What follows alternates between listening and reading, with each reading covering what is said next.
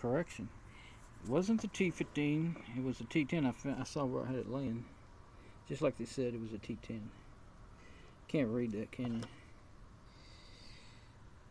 I don't think that helps. Just makes a reflection. Anyway, if this thing would focus, you could see it. But anyway, T10, that's, yeah.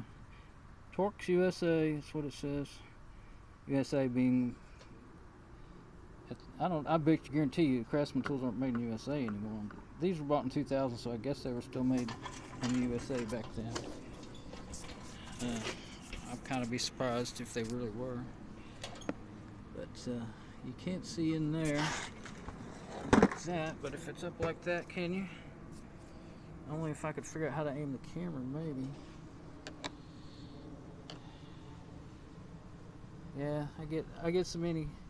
There's one of the holes, but you can't see down in it. I get so much reflection off of the lighting and stuff out here. Okay, stop with that.